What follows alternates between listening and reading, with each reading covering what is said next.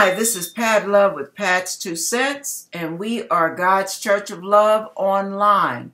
This is our Saturday service that we have weekly.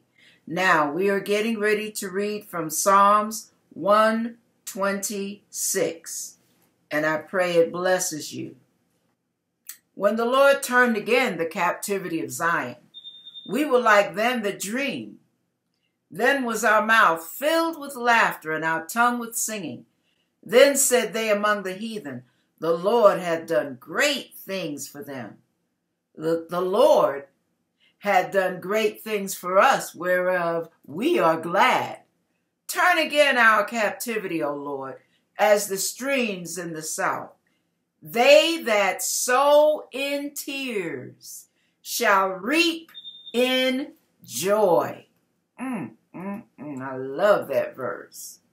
They that sow in tears shall reap in joy. He that goeth forth in weeping, bearing precious seed, shall doubtless come again with rejoicing, bringing his sheaves with him.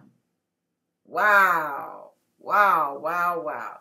You know what, I look at that, imagine that it's Christmas and somebody loaded you up with a whole bunch of presents and you don't know it.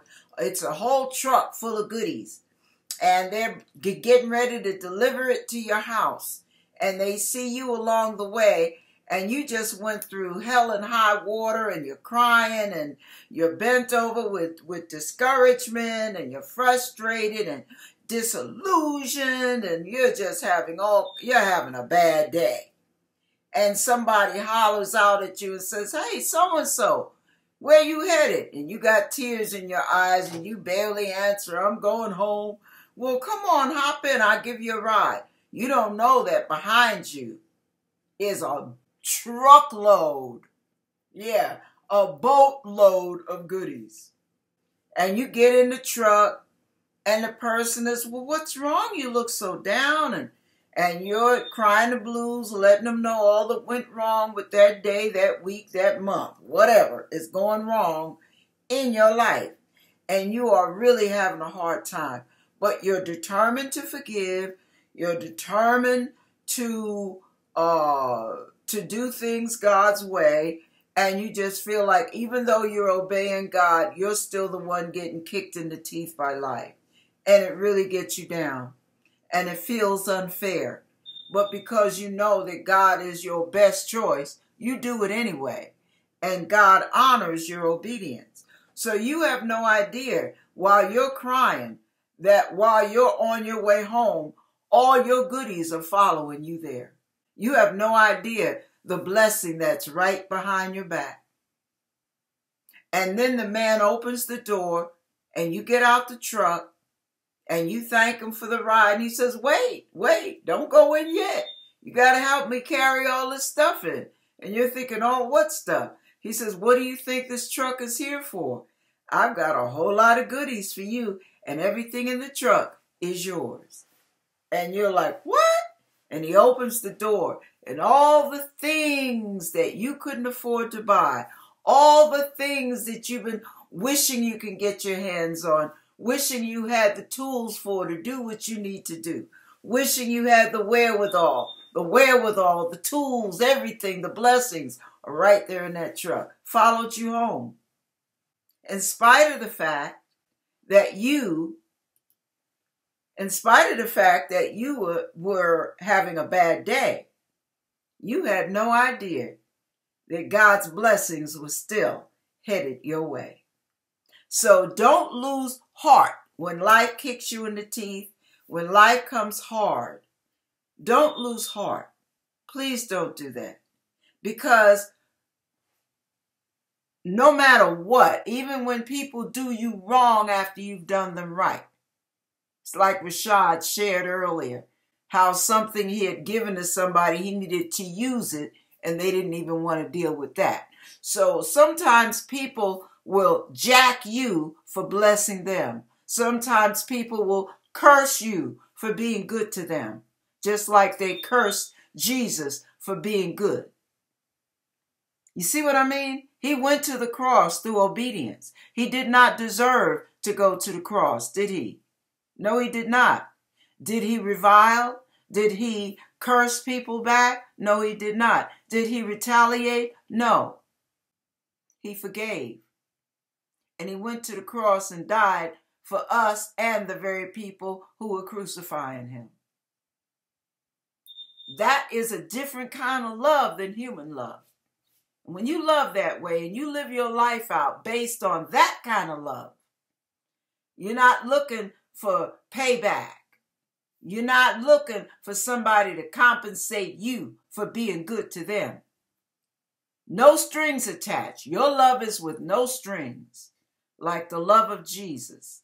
When you love that way and you treat people that way and you give when they don't deserve it and you're kind when they deserve you to slap them in the face, and you're sweet when they're nasty, and you're peaceful when they've got an attitude and they want to be argumentative and confrontational. You may cry. You may bawl your eyes out for having your feelings hurt all the time.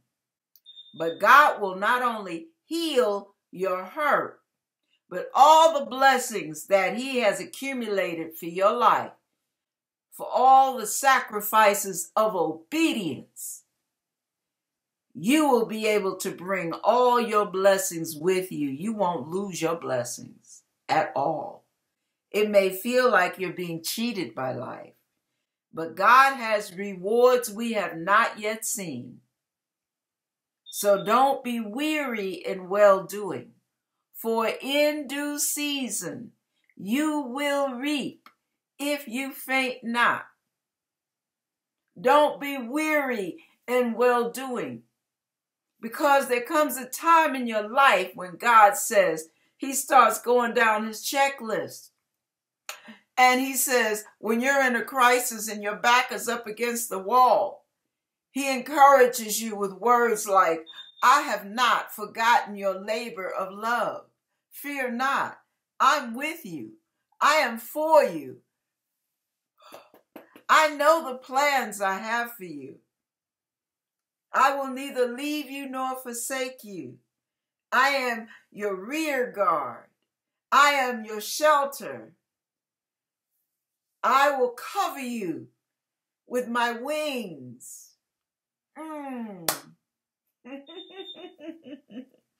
I will give you divine protection.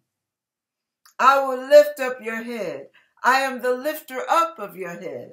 I'm the lover of your soul. I will surround you with favor. The set time to favor you has come. Yes, so you remember the prayer that's prayed in Psalms 103, I believe. Let me check and make sure, because I want to make sure I quote it correctly. I don't want to mislead anybody. Let me see, where is it here? I want to read it. Yeah, that's it.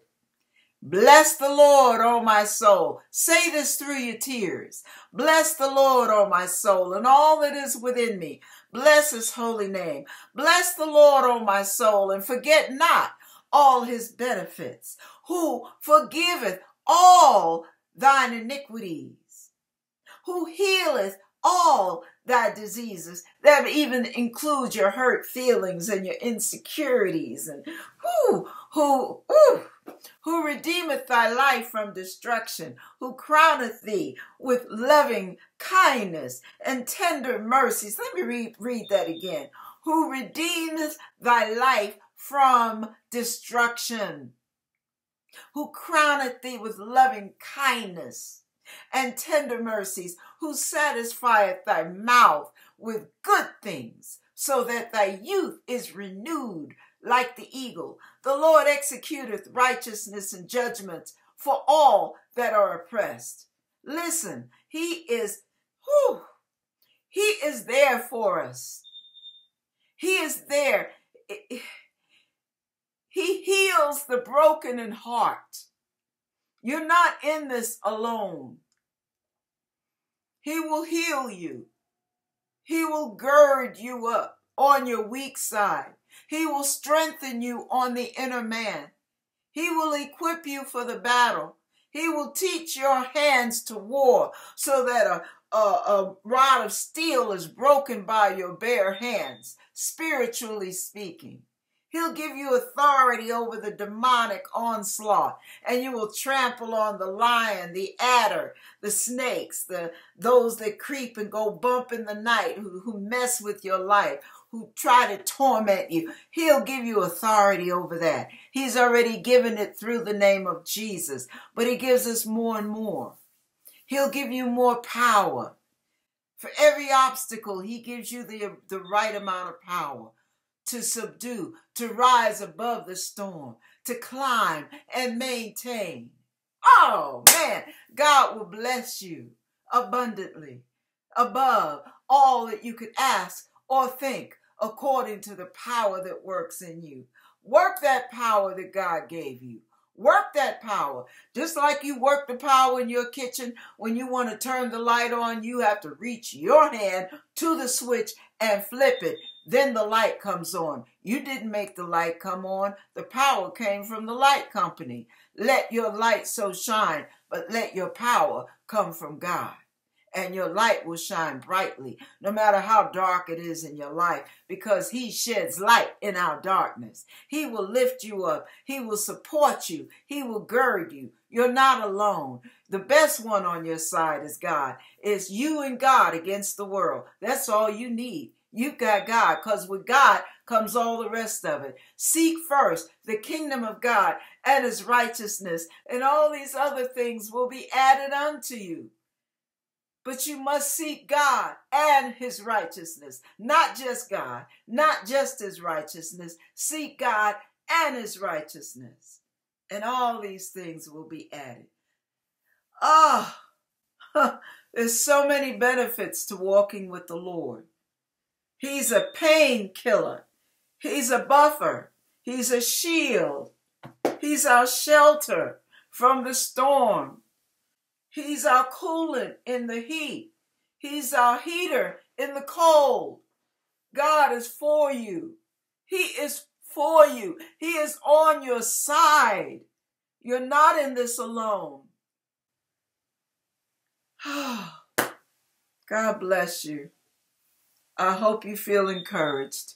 I know this wasn't a long word, but that's what I got, and I hope it's enough for you to move forward with. God bless you, and know that he will never leave you nor forsake you, and that God is for you, and he loves you with an everlasting love. Hold your head up high. Look to the hills from whence cometh your help. Your help cometh from the Lord. Psalms 121, and I'm closing with that scripture. Amen. I will lift up mine eyes unto the hills from whence cometh my help. My help cometh from the Lord, which made heaven and earth.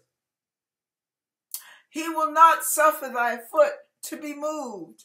Nobody's going to trip you up. The devil's not going to knock you out. He will not suffer thy foot to be moved. He that keepeth thee will not slumber. He doesn't sleep on the job, y'all. Behold, he that keepeth Israel shall neither slumber nor sleep. The Lord is thy keeper. The Lord is thy shade upon thy right hand. The sun shall not smite thee by day, nor the moon by night. The Lord shall preserve thee from all evil. He shall preserve thy soul. The Lord shall preserve thy going out and thy coming in from this time forth and evermore. God bless you. Be encouraged. God is working on your behalf, and he is on your side. Amen.